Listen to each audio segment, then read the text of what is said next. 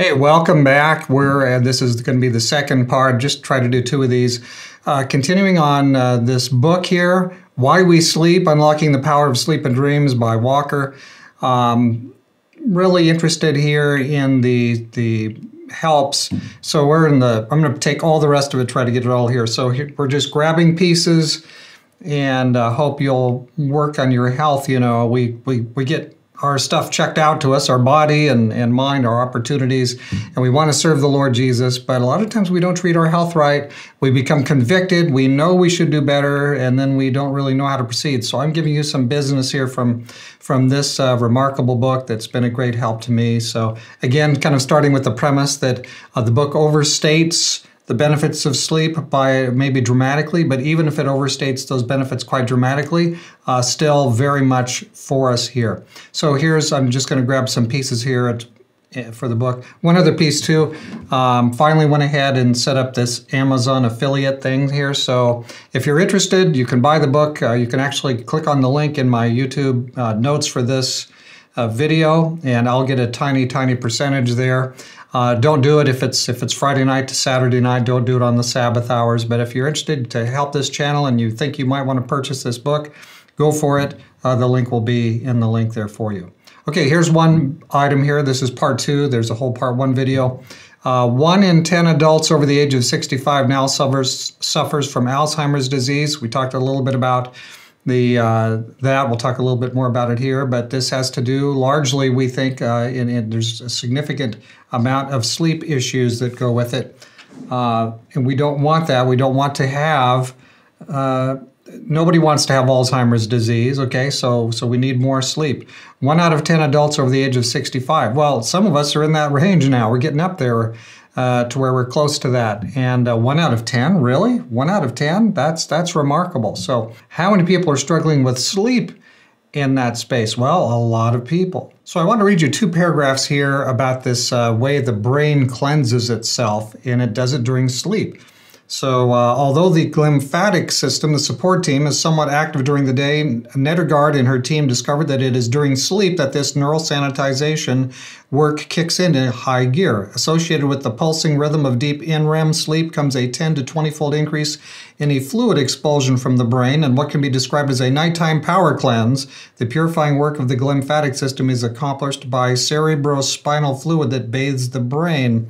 Nedergaard made a second astonishing discovery which explained why the cerebrospinal fluid is so effective in flushing out metabolic debris at night. Watch this. The glial cells of the brain were shrinking in size up to 60% during NREM sleep, enlarging the space around the neurons and allowing the cerebrospinal fluid to proficiently clean out the metabolic refuse left by the day's neural activity. So if you understand here, the brain, there's lots of fluid in your brain, and there's a certain portion of the sleep. There's different kinds of sleep you have, and in one of those kinds of sleep, these cells in your brain actually shrink maybe 50 or even 60%, and that allows this fluid to go through and give you kind of a big wash out some of the bad stuff that's accumulating there. Like we talked about the amyloid plaques, beta amyloid, so that would help us be guarding against Alzheimer's. But if you're going to be up all night long, if you're going to be getting 3 or 4 hours of sleep a night, no, you probably won't have this benefit. In fact, you'll probably be in the front of the line for Alzheimer's or something. So let's get some sleep. All right, let's look at some more business here. Here's another quick item here. Sleeping less than 6 hours a night was associated with more than a 3 times greater risk of suffering a cardiovascular or coronary event, such as sudden cardiac death. This was relative to those sleeping 7 to 7.9 hours a night. So if you sleep 7 to 8 hours a night, you were much less likely, but if you slept 6 hours or less a night, you were much more likely to have a heart attack. Why? Because, you know, God designed us for sleep is one of the things we're designed to do. Yeah, let's go up here. I want to look at this and share this item with you. Here we go. Getting enough sleep will help you control body weight. A full night's sleep repairs the communication pathway between deep brain areas that unleash hedonic desires and higher order brain regions whose job it is to rein in those cravings. So getting enough sleep will help you control body weight. We talked about this just a little bit in the last video. Now I want to talk about sleep loss and testosterone. So I'm over here, further on in the book, page 178. And following here, take a group of lean, healthy young males in their mid-20s and limit them to 5 hours of sleep for 1 week, as a research group did at the University of Chicago. Sample the hormone levels circulating in the blood of these tired participants, and you will find a marked drop in testosterone relative to their own baseline levels of testosterone when fully rested. The size of the hormonal blunting effect is so large that it effectively ages a man by 10 to 15 years in terms of testosterone virility. So we're looking at testosterone here and how it affects virility and how it affects bone loss. Men who report sleeping too little or having poor quality sleep have a 29% lower sperm count than those obtaining a full night of restful sleep. Short sleep duration is significantly associated with smaller sized testicles. So also more testosterone maintains bone density. So if you want to be if you're male and you want to be a healthy person, you want to be able to be virile. You want to be able to have good, serious bone density. Of course, this gets into overall the business with these hormones and transgender this and transgender that. That's causing a lot of bone health issues for a lot of people. So yeah, sleeping is going to affect your testosterone count. Not too many guys want to be told, hey, or be that low on their testosterone scale. All right, let's go to another one here. So there's always the cancer thing. Now, one family is more heart disease, one family has genetically more cancer. I don't know which one you're in, but I wouldn't want to be in either one. How quickly and comprehensively a brief dose of short sleep can affect your cancer-fighting immune cells, says the book. Examining healthy young men is a careful study in a careful study controlled by spurious factors such as physical activity. Irwin demonstrated that a single night of 4 hours of sleep, just one night, such as going to bed at 3 a.m. and waking up at 7 a.m., swept away 70% of the natural killer cells circulating in the immune system relative to a full 8-hour night of sleep. So that's the T cells, that the immune, they seek out and destroy. One night of 4 hours of sleep, in their study, they saw that 70% of the T cells went away. I want my T cells, on the job.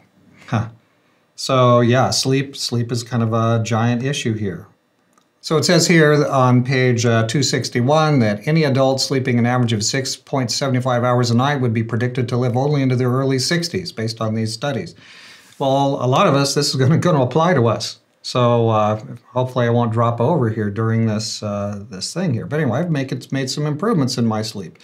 This tells us also that your core body temperature, you want to get sleep, you want to get into your room to be cooler. Open your window, make sure that you don't have your room super toasty. It'll help you get to sleep. Having if it's very warm, like right now it's August here, if you had your hands outside the sheets and all that, that will help you because your hands radiate heat, your head radiates heat very quickly. These things help you to cool down. So we want to sleep better, and those are some things we want to have in order when we sleep. I didn't bring it, but I've got one of those little mask things here. You put on your eyes, you can get these little masks, and they can keep out all the light. You want a dark room, that will help you sleep. Don't eat late before you're going to bed. Don't eat, try not to eat any time in the evening hours, and that helps me sleep. Some things that help me sleep. Here's some more business. I wanted to just throw a couple of these quotes. 90% of individuals regularly use some sort of portable electronic device 60 minutes or less before bedtime. It's talking about how it hurts your melatonin release. So yeah, before bed, a lot of us do the phone, looking at the phone, looking at the phone, looking at the phone. Guess what? You don't have to do that. Look at this. Compared to reading a printed book, reading on an iPad, like this gadget, reading on an iPad suppressed melatonin release by 50% at night. So what I've been doing is, not perfectly, not every night, but I've had some good success. I try to limit before I go to bed. The last hour, I stop using any kind of screens, and then the last hours, I'm getting into bed and finishing off, I finish with the printed page. Not the printed page on a screen, but the printed page on hard copy books. So I have some books that I read on my iPad. I have some books that I read hard copy. And before I go to bed, I go to that. And this one said, Where did it go here? 50% compared to reading a printed book. Reading on a screen like this suppressed melatonin released by over 50% a night. Melatonin, of course, is what you want. You want it to be released at night. It helps you go to sleep. So it triggers things and gets you going for your sleep phase. So yeah, the last part of my day, I'm very careful. These are just some things, many of these things I picked up from the book, like this little item here. This might be a help to you. Read from the printed page. You have perhaps a hard copy Bible, or you have hard copy books you read.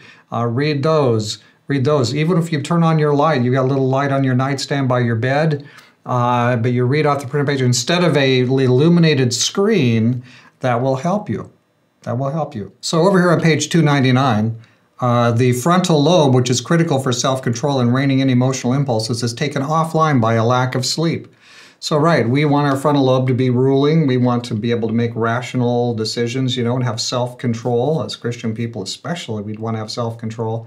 Lack of sleep, if you're doing this sleep mayhem, basically attacking yourself via your sleep. It's kind of like, it's like smoking all night long when you stay up. It's just a health disaster. If you take that course of action, you're reducing the ability that God has given you to have self-control. And so these are some things we want to be careful of. There's a section here on sleep deprivation and how governments have a name for this. They inflict this on prisoners. And it's a barbaric tool of assault psychologically and biologically, he says, measured on the basis of mortality impact over the long term. This is like starvation. It's like when the government puts you, when you have different people who've gone into prison and the government puts them on a suicide watch, and like every 15 or every 20 minutes they wake them up. That is psychological warfare. That is like starving a person to death. It's like a long torture when you keep people awake. And the Soviets discovered this in the Cold War years, and Americans, everybody knows about it now. If you do sleep deprivation, if you deprive people of sleep, I was reading here, I think somewhere here in the book here, about the Soviets, how they would get people to sign confessions. And not that they promised them a lot. They didn't promise them their freedom. They just promised them, "I'll let you have a full night's sleep, but you've got a sign here." And they engineered a lot of confessions to crimes that never even existed because people were so desperate after so many nights of being deprived of sleep. So this is a tragic thing. The government shouldn't be doing it. It's evil. It's the voice of the dragon. We should not be doing anything like that. This little one-liner here, page 309, REM sleep is what stands between rationality and insanity. So if you are feeling a little crazy, or your spouse, partner, your child, your friend is acting crazy, I wonder if sleep is an issue. Maybe they're not getting the right amount of sleep. I really don't know if I know anybody who is getting the right amount of sleep. I hope I do. But a lot of us are struggling with getting the right amount of sleep. And at the end here, there's two or three pages on things that can help you get to sleep. I mentioned some of them, but I'm not gonna raid the author here. I think it's a good book. I think you should consider getting it. If you take seriously the idea that your body is the temple of the Holy Spirit, then you will want to have good health with sleep. So, friends, I just wanted to share this. Again, not exactly a regular book reaction or book review. Again, I don't have the background in sleep science. These books, they use analogies to teach things, to try to get from study to a way of expressing it. Analogies are always imperfect vehicles, and we've got to be careful of that. So I'm not saying that every single thing this book says pans out. I'm not saying, but what I am saying is that if a significant amount of the things in this book can be helpful to us in understanding and improving our sleeping, it can help us be better people, because we get more self-control. We have more work. The Holy Spirit works through the brain. I'm coming to you as very much a Christian channel here. And so although this book's all about science, it's not about Christianity. Just to understand better, the way sleep works, I want to understand it better. I want to be right. I want my friends and loved ones to have it right. And so I just wanted to pass this on to you as something I think could be potentially even, very dramatically life-changing to you. The difference between getting 5.5 hours of sleep every night and getting 7.5 or 8 hours of sleep every night could be the difference between being victorious through Jesus and having self-control and getting through all the crises that come into our lives. It could be the difference between that and spiritual failure. It's a stewardship of our body. Sleep is very important. I have not always done well in the sleep area. Perhaps you haven't either. I hope this is something you'll consider. And if it's not this book, fine. But find out, do some study, figure out what you can do to get your sleep in order so you're getting 7.5, 8 hours. Some people even need more than that sleep, so that you can be healthy, so that you can have a good experience with God and with people, so that you can be put the full contribution in the work that God gives you in your life. So anyway, I wanted to encourage you today and thank you for paying attention and letting me share a little bit with you about the importance of sleep. In this book, you might want to get into this book. It's up to you. Again, Why We Sleep by Walker here. So I'm going to just leave it there, and I hope this is something you'll consider. May you be in good health, the good health that is there when we follow the way that God has designed us to work. I think there's some insight in some of the material in this book. May you be blessed.